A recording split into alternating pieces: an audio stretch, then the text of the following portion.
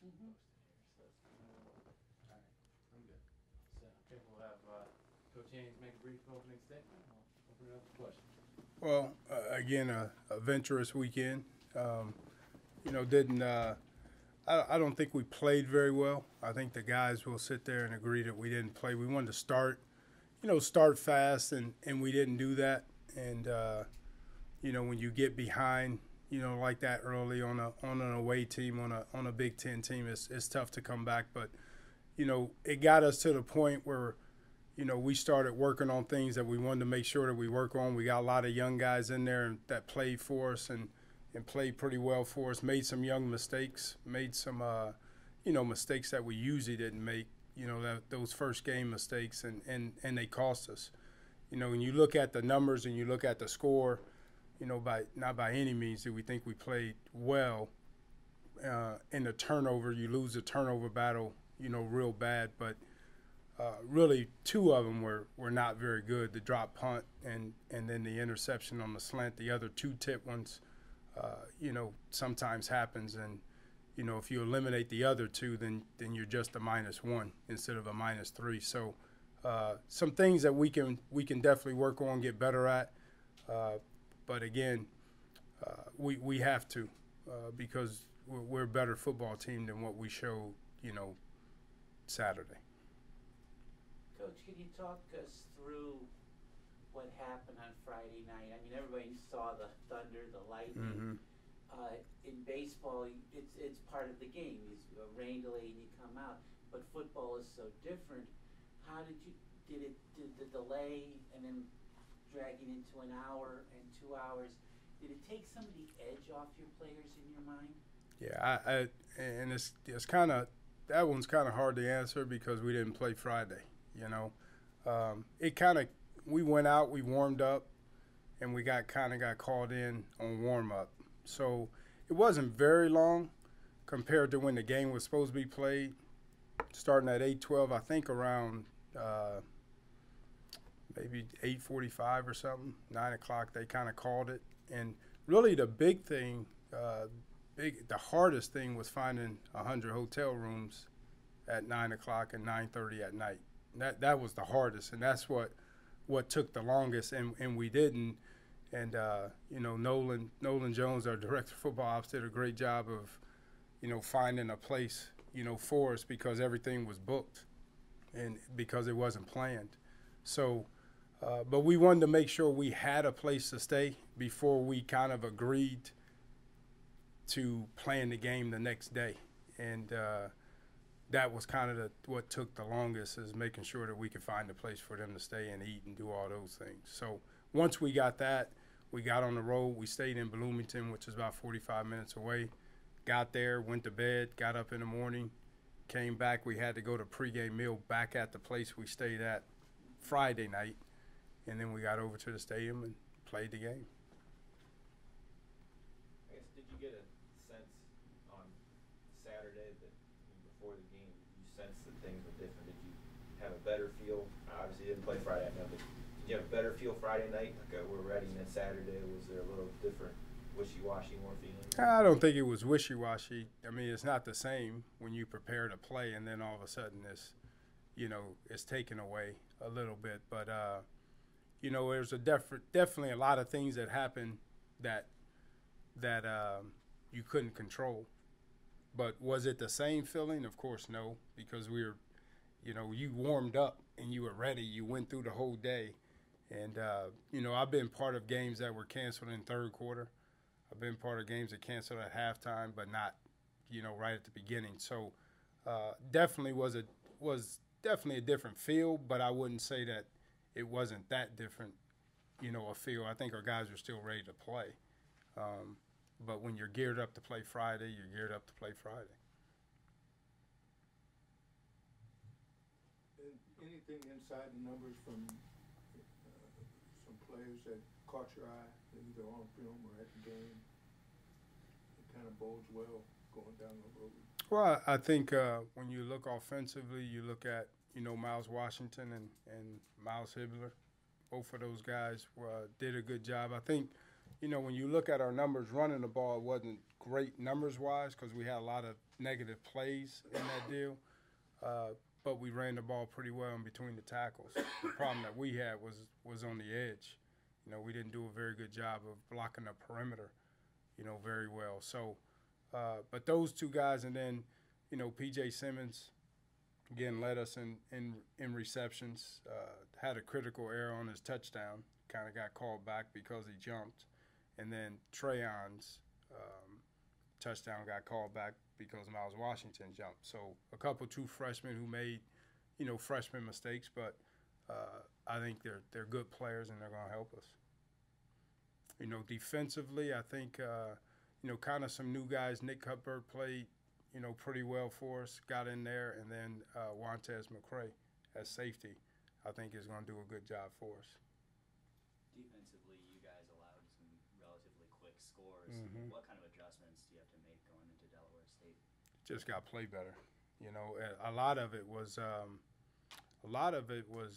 kind of mistakes we haven't made. You know, and I think, and I talk with Nate and I talk to a couple guys, you know, when you try super, super hard, you end up screwing it up. And that's kind of what the beginning half was. We wanted to play so well and we wanted to do, you know, such a good job that we end up screwing up base stuff that we worked on a bunch. And, you know, and that's what's so frustrating for us and our guys, because they knew it's kind of after the fact. You know right away that you made the mistake, you know. And but those are things, like I said, we can clean up. Those are things that we'll get better at, and they know that it can't happen. We talked about mental errors. Mental errors can't happen. Can't have mental errors. We can have a missed tackle. We can have a guy catch a ball on us. You know, we may miss a block here and there because, again, they're on scholarship too. But mental errors we can't have. Coach, did you come out of Illinois pretty much in good shape physically? Yeah, we're good. What kind of a relief is that to come out healthy after some of the rash of injuries last season? Good. I mean, because you can still get the guys and improve. We get a couple guys back who we didn't play. Ryan Malone didn't travel with us and didn't play. We get Ryan back, and also Antoine Dixon. We get Antoine Dixon back, you know, this week also too. So, and they'll help us on the offensive side. You talked about running between the tackles. You got a good push out of Trayon on the goal line. Yeah. Is that kind of where you see him going forward, or? Yeah, and his role may get a little better. I think he played 8 snaps, you know, for us on offense, and played on seals and played on Delta, you know, for us. I think, you know, Trayon knows for him to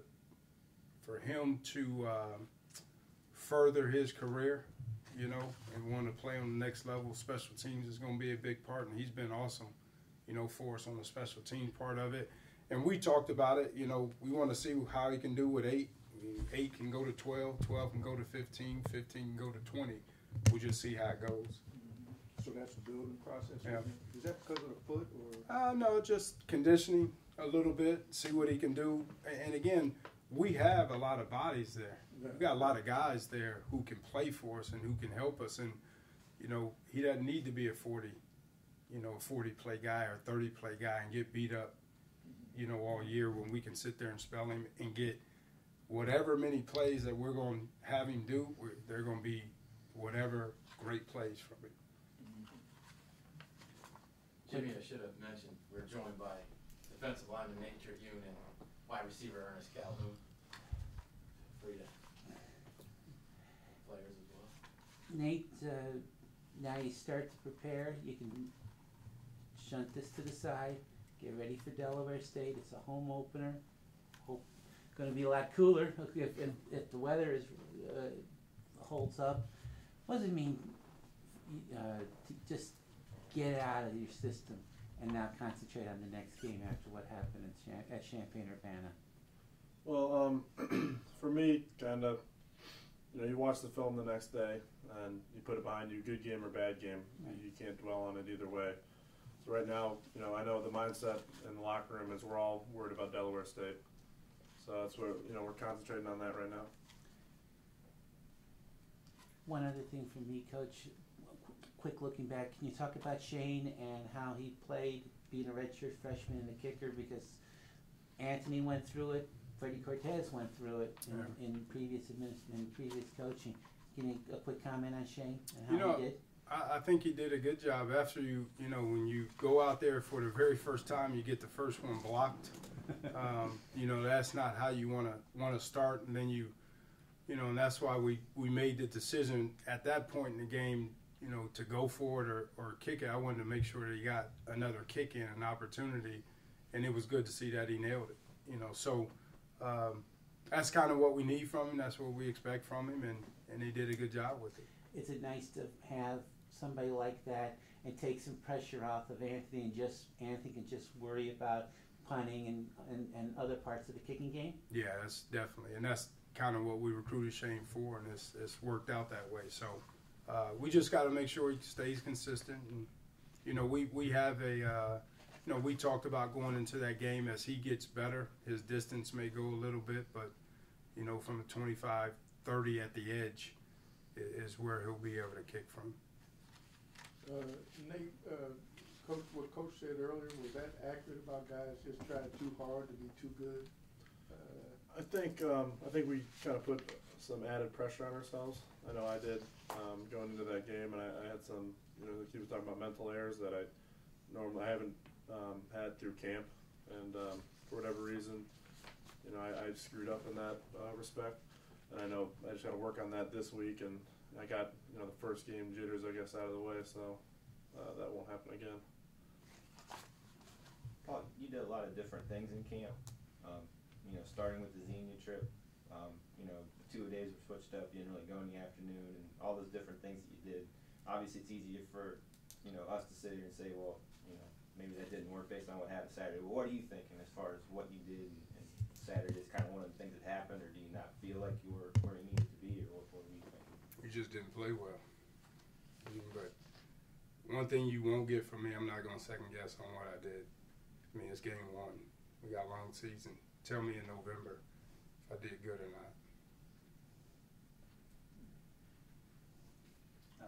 This may be a question more so for the players, but Coach, definitely feel free to jump in on this. But, you know, playing teams like Illinois and in past Ohio State, Penn State in your first year here, you know, what kind of experience are you gaining from playing, you know, power conference teams like that? Yeah, I'll go. It's a good experience, like, as far as crowds go. I think the crowd was a big thing for me at Ohio State and at Illinois, because you usually don't get that kind of noise when you're trying to get calls in or trying to focus. Those things are hard to do, and at the same time you're also trying to play perfect, because any mistakes you make, they're going to capitalize on them. So it can either hurt your game or it can sharpen it, and as we go back and we watch the film, I can definitely see us sharpening our skills and seeing where we messed up at and being able to hone in on those mistakes and get rid of them as we go through conference play or at our home openers and things like that. For me, you know, kind of what he was talking about with the crowd, I think it almost has the reverse effect for other teams in those conferences when they go there. The crowd, like, can affect them more. I think for us, you know, because we usually play, you know, 20,000, whereas you go to one of those big schools and they have 60 or 70,000, it kind of just gets you juiced up and ready to go anyway. And I love going against, you know, that type of competition, and I think it raises your game. Ernest, you had to drop on the punt, yet, you know, they throw you right back out there. You end up making some plays after that. Can you just kind of talk about, put something like that happens, or, you know, in the back of your mind and just marching on at that point? Yeah, that's something that I've struggled with a lot this season specifically, especially going into camp. I tend to, like, really focus on things that I mess up on and not let them go, and it angers me a lot. So being able to go out there and make a mistake and them not give up on me and have me go back out there and try and make a play, it helped a lot for me to put it in the back of my mind and move on and go to the next play. Still upsetting. I thought about it all night, but you just got to move on from it and make sure that it never happens again. Was there anything in particular that led to it? Just took my eye off of it. No sun. My hands weren't wet, nothing like that. It's just I called for the fair catch, and when I went to catch it, I looked down briefly to see if I had enough room to make my catch, and slipped through my hands.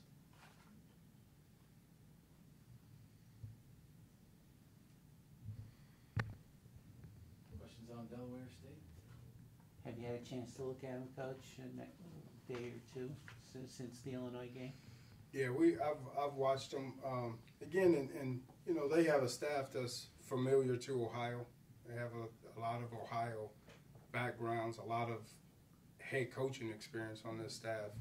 You know, veteran staff also too. So again, the head coach comes from Youngstown State. The defensive coordinator, who I know very well, Jamie Bryant, has a background at Youngstown State in Houston, and he's from Ohio. You know, also too, but. You know, our challenge is us right now, to be honest with you, and just making sure that we continue to get better in these next 3 weeks, and that's really important for us. But, you know, Delaware State will come in here, and, I mean, I'm sure they look at us on tape, especially after that one, and say that it's a game that they feel that they can compete and win. And they look at it again, they, lost 39-13, and you know, we beat Liberty 17-10 or something. Yeah. So it's going to be a game that they feel that they can come in here and win, which is a good thing, because we will be ready. Our guys will play hard. We will prepare like crazy, but we'll fix the things that we didn't do very well too. I mean, you mentioned crowd noise. You know, in an away game, what's it going to be like to have, you know, be back at home and play in front of your own home crowd?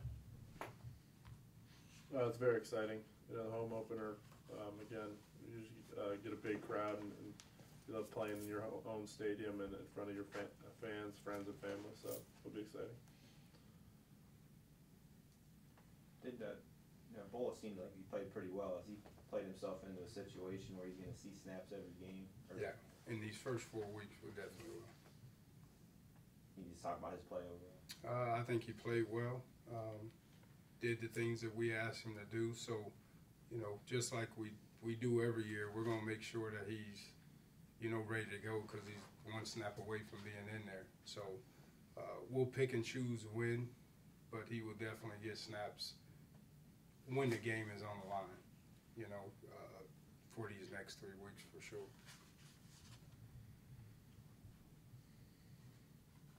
Personnel-wise with Delaware, is there anyone kind of jumps out at either side?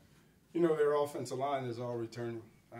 You know, they're more experienced on the offensive side than they are on the defense side, but they got 3 all-conference players. You know, one of the defensive ends and 2 of the secondary guys are all-conference players for them. But you look at them offensively, they have 8 returning stars, I believe, in their whole offensive line. You know, it's back a new quarterback. You know, but they're very good up front. They do a good job, and you know, the offensive coordinator and offensive line coach came from Lock Haven, so they came together. So I'm sure they're on the same page with what they want to do. I think they're in the same boat of being in year 1 of just continue to get better and do the things that they do. Kind of hard again. This is really almost like a first game again, because you only got 1 game, you know, on them to where they can go back, you know, and previously look at us. We just got 1 game on them, so I'm sure they didn't show everything. You know, but they got multiple formations. They got multiple personnel. You know, Jamie is a blitz guy, so we're going to see some pressure, you know, on the defensive side of the ball. So it'll be a good challenge for us, and it'll help us moving forward as we get into their spread team, get into some spread, but they also get into some 12 and 21 personnel.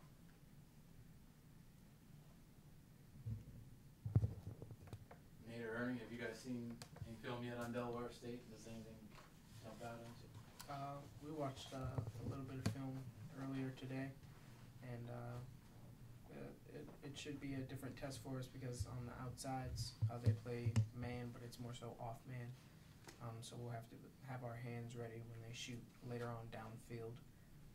As far as their inverts or their alley defenders go, they play head up, as where Illinois was playing more so outside leverage. So it'll be a different blocking task as we go through that. And also Illinois had some good size on their inverts as well. As far as size goes, they're more relative to our size, so it'll be a different type of blocking. Just kind of what Coach was saying, I've been able to watch their 11 personnel, and right away, kind of the experience of their O-line looks like it jumps out. They look all very technically sound, and it'll be a good challenge for our D-line and defense. Anything else? Good. All right. Cool, thank you. you.